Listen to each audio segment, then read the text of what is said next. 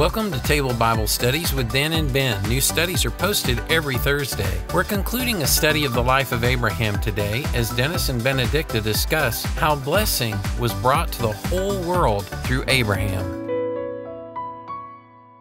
Abraham was someone who heard the voice of God. We today ought to be people who hear the voice of God one way or another. No, I've never heard an audible voice where He talks to me like the television is talking, but God can communicate. Yes. All right, let's look at a couple of verses in the New Testament with Paul, the Apostle Paul. This one is in Galatians. So chapter 3 and verse 8, it says, "The scripture foreseeing that God would justify the Gentiles by faith, preach the gospel to Abraham beforehand." So that's an interesting way of putting it. God was preaching the gospel beforehand to Abraham, saying, "In you, Abraham, all the nations shall be blessed." God is saying, Abraham, you may think of yourself as just a little man in an obscure place, but in you, all the nations of the earth are going to receive a blessing. Wow, wow, wow. That is remarkable, you know? Yeah. And when you are just coming out from somewhere and following the direction of God and the voice of God, nobody will understand you just, moving around. Somebody will be like, you are just going in a circle. Why are you? And Abraham did go in circles a lot, wandering to Egypt and then back and then here and then there and setting up an altar to worship and then moving over here. You might look at his life and say, well, boy, that's kind of a pointless life. Moving here, moving there. Miserable life. Why, you should just do something with your life. Why don't you make something of yourself, Abraham? Yeah, because when you're following the voice of God, it will look stupid to everybody that's watching you. Well, and I can identify because I've been in a lot of places. So anyway, God says, in you all the nations shall be blessed. And then Paul goes on to say, so then those who are of faith, that is faith in Jesus, are blessed with believing Abraham. So we get that blessing. Yes. Now, if we look a little bit further, verse 13, Christ has redeemed us from the curse of the law.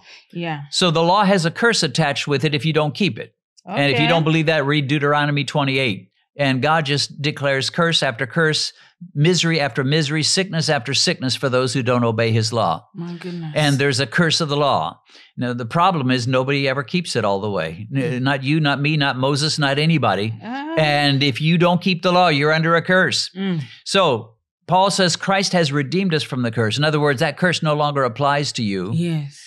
Having become a curse for us. So when He was and it says, for it is written, cursed is everyone who hangs on a tree. When Jesus was hanging on that cross, He was taking on the curse that you earned and I earned and everybody else earned because we've all sinned. So the curse of humanity, because none of us are law keepers. There was only one person who ever kept the entire law. That was Yeshua HaMashiach, Jesus the Christ. He kept the law. Nobody else ever did. And yet this man who kept the law perfectly became a curse on the cross to the point where He said, my God, why have you forsaken me? Forsaken me. Good and Lord. The demons were taunting Him. The people were taunting Him. He became sin for us, the Bible says. He took on our curse. Why? So that He could impart His blessing. His blessing comes upon us. So that the blessing of Abraham might come upon us, upon the Gentiles in Christ Jesus, that we might receive the promise of the Spirit through faith.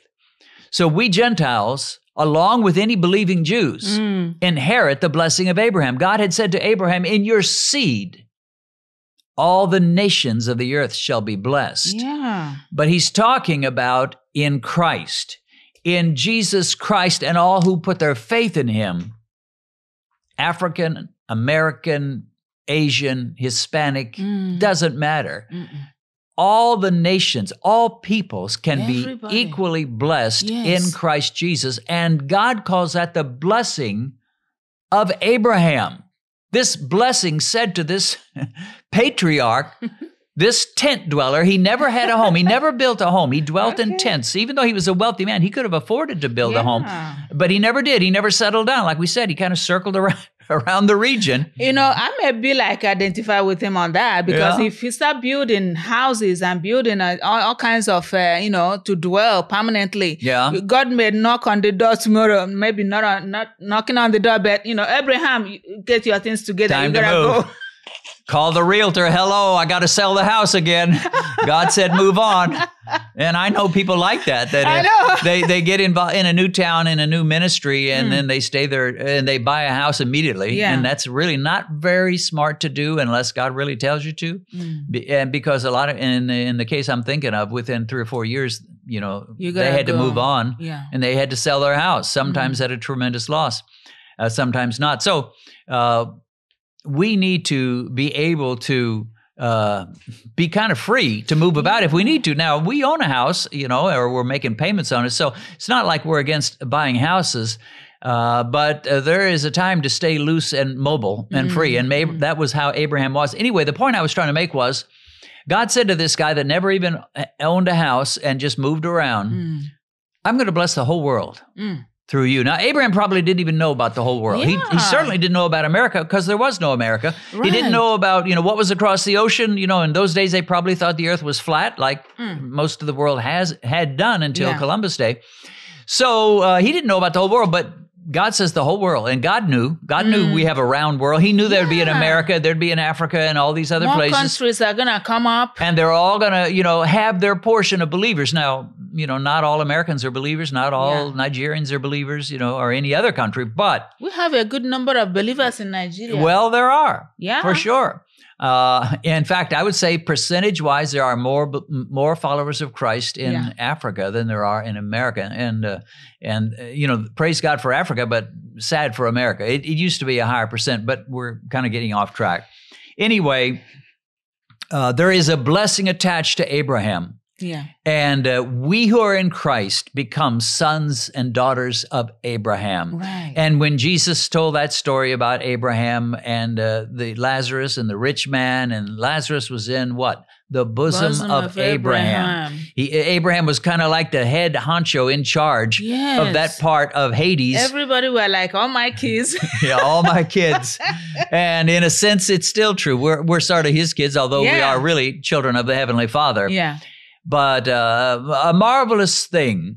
And the life of Abraham, it really reveals to us there are blessings attached to hearing the voice of God and being obedient to that voice. Any final words as we wrap this up? The final thought I have now is like that believing, and the blessings kind of expanded. Yeah. When you think of Father Abraham coming up with the faith. And now, we have a believer's, kind of faith in Christ Jesus. Yeah. And that is like, huge expansion of the faith. Yeah. And now we have all around the world, like you said, from Father Abraham got kids and grandkids and great-great-grandkids, all of us, in faith. Yeah. And Jesus came. And, kind of increased the faith, increased our faith in him. And in the same way, in the God that, Father Abraham introduced right from the beginning. And now we have more faith and more people and more, generation, coming through believing in God that Abraham met and heard from and, obeyed, like we discussed, obedience. And before you know it, all around the world today, we are like uncountable. I don't know the number, but it's like uncountable. Well, as the stars of the sky, right? As the stars of the sky. As the sand on the seashore. Right. So we are now, you can't say, this is a good number of Abraham kids and grandkids. All of us in faith, I think that was where God was going in those days. Although Abraham had a bunch of kids, naturally, but spiritually, God was like, you're going to have a whole lot. Yeah. And when you trace Abraham right down through his generations, according to the scriptures, Isaac, Jacob, a few generations later comes Moses, and then you have the Israelites in the wilderness, and then they come into Canaan in the promised land. You've got Joshua, and you go right on through. You got the days of David. Yeah. You've got the prophets, Isaiah, Jeremiah, Ezekiel. Basically, what you're talking about is the history of the Jewish people. Yeah. Because they're the descendants of Abraham. Now, he had other descendants from Keturah and from Ishmael. Yeah. But God was more interested in his descendants through Sarah. Yes. And he made it clear that's where the blessing is going to be. So we're talking about the Jewish people. When Jesus was born, the one they called Yeshua, Jewish young boy, and grew up to become a Jewish man and died on the cross for our sins. When Christianity arose, it was a Jewish group. They were all Jews until a short time after that, Paul arises, starts taking the gospel to the Gentiles. What I'm saying is this.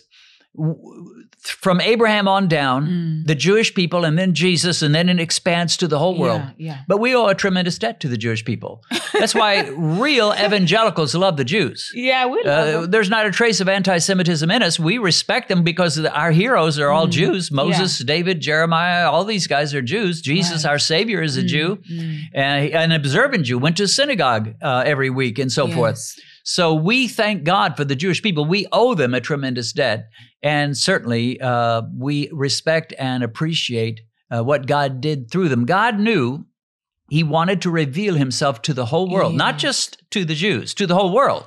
But he took a guy named Abraham, and then he created a people called the Jews, called Israel.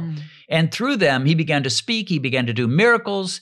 And the Bible was written for God to say, not just his idea of being the God of Abraham, Isaac, and Jacob, the God of the Bible, the God that Daniel served, the God that Isaiah spoke about, the God that David wrote about and did such mighty, miraculous things, the God of the Bible. Through the Jewish people comes our salvation. Again, getting back to that one statement, in you, Abraham, all the nations of the world will be blessed.